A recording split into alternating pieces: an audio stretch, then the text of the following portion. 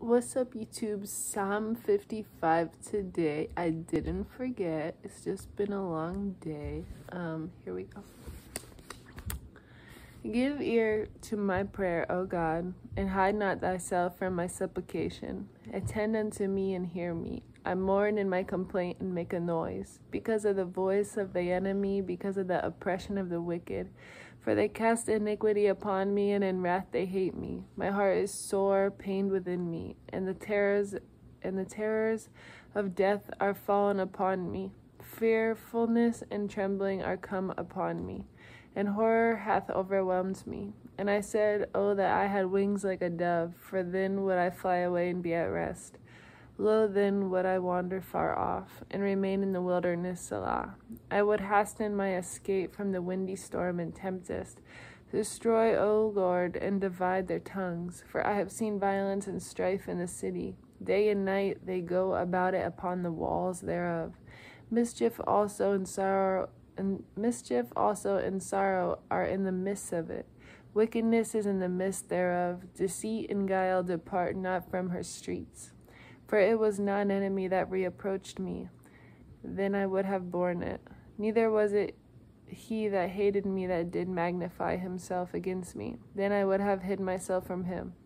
But it was though a man mine equal, my guide and my acquaintance. We took sweet counsel together and walked unto the house of God in company. Let death seize upon them, and let them go down quick into hell, for wickedness is in their dwelling and among them.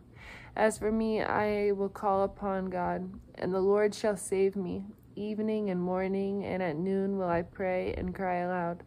And he shall hear my voice. He hath delivered my soul in peace from the battle that was against me.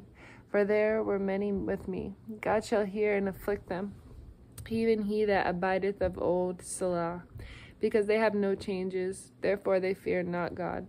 He hath put forth his hands against such as be at peace with him.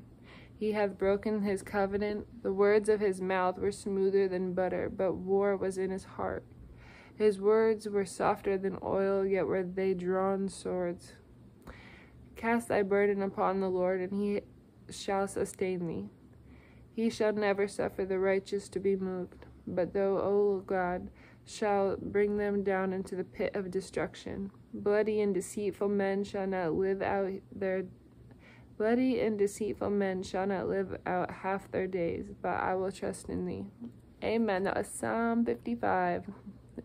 That one hits home because I have become so close with God. I feel like I'm just praying all day long, and when you don't hang out with many people other than family, it's kind of like you're just talking to God all day rather than like just talking to all these people just that are coming in and out of life. So yeah, it was a really weird day. So that whole psalm is like so weird to read, to be honest. Yeah, Psalm 55. I hope everyone had a blessed day, blessed Saturday, better than what I had, and take care.